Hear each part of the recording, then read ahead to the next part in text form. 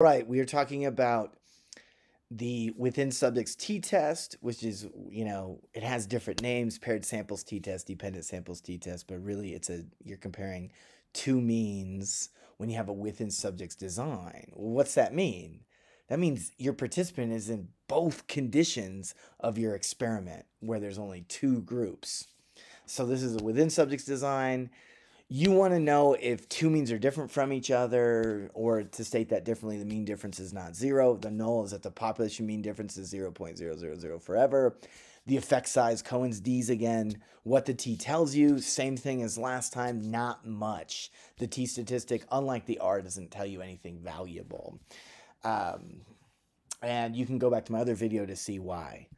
Now, what do your data look like? Well, I'm using the same data as the last video, so you can go compare.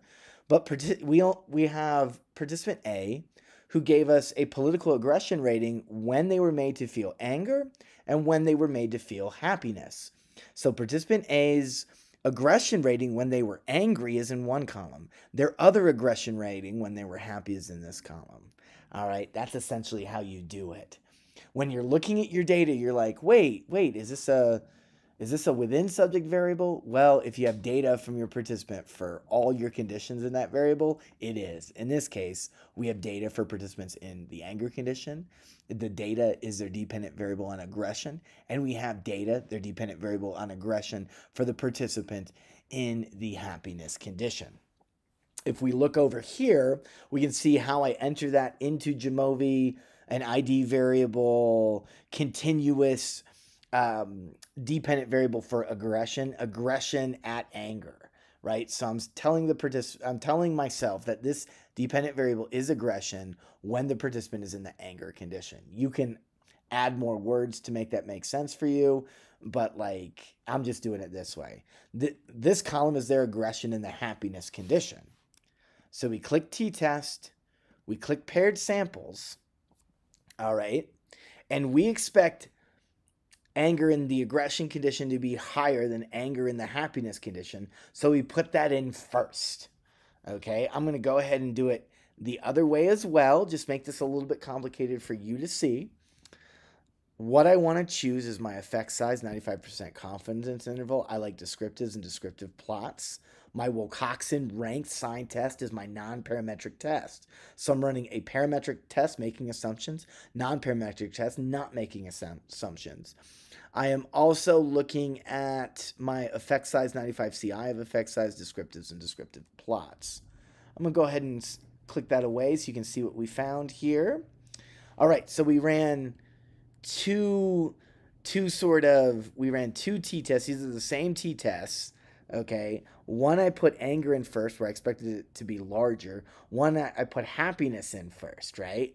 Well, if I expect anger to be larger, and that is what I found, right? Like those in the anger condition expressed more political aggression.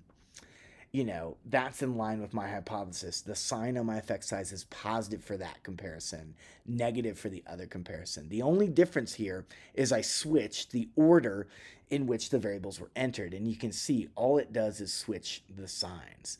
Remember, I want positive to be in line with my hypothesis, so I'm getting rid of that second comparison. That's all I did there.